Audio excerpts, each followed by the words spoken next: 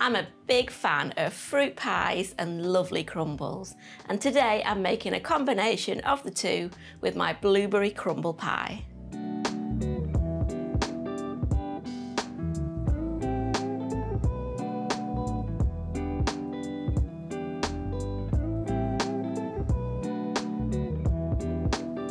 Hi, I'm Nikki. Welcome back to our kitchen where we show you how to make delicious family-friendly recipes.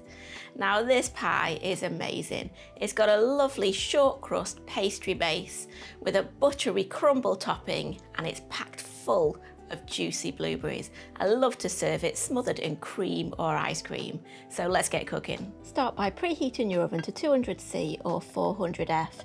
Then unroll a 320 gram or 11 ounce pack of ready rolled short crust pastry and use it to line a round 22 centimetre or 8.5 inch pie dish. Now trim the edges of the pastry using a knife and then use a fork to pierce several holes into the base of the pastry.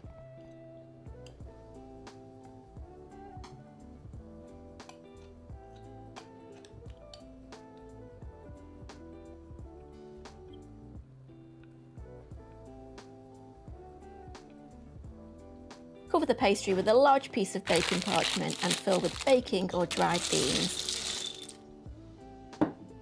Then place in the oven to blind bake the pastry for about 20 minutes.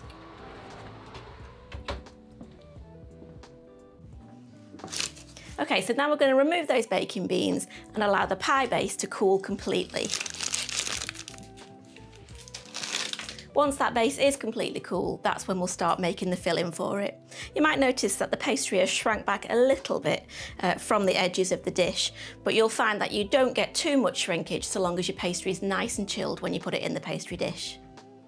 Now we're going to make the crumble topping.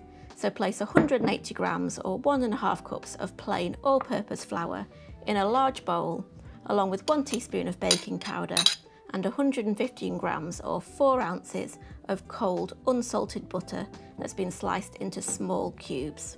Using your fingertips, rub the butter into the flour until the mix resembles breadcrumbs. Don't worry if you've got some large chunks in there, it all adds to the texture.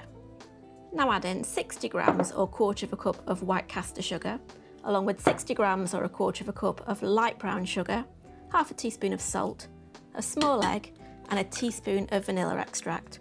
Then we're going to mix it all together with your hands. You should have some fine crumbly bits and some lovely big clumps.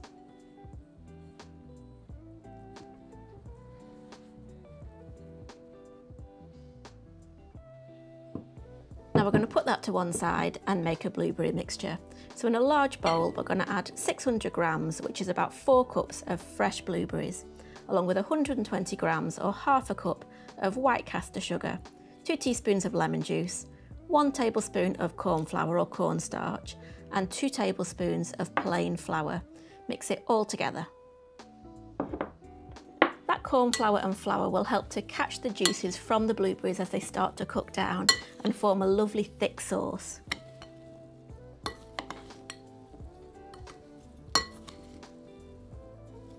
Now add the blueberry mixture into the pastry lined pie dish.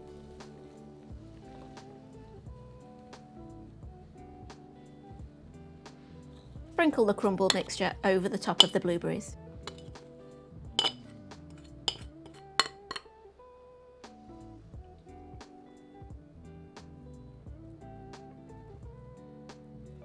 We're going to place in the oven to cook for 45 minutes at 190C or 375F.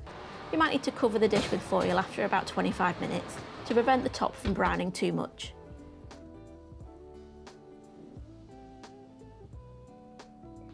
Now that filling is going to be like hot lava, so leave it for about half an hour after coming out of the oven before you serve it up, and it'll be lovely and squidgy. If you want it to firm up a little more, then leave it to cool for about 3 to 4 hours, then slice it. Serve topped with vanilla ice cream, warm custard, or lashings of double cream. And that's my blueberry crumble pie, one of the recipes from my new book, It's All About Dinner. See you next time.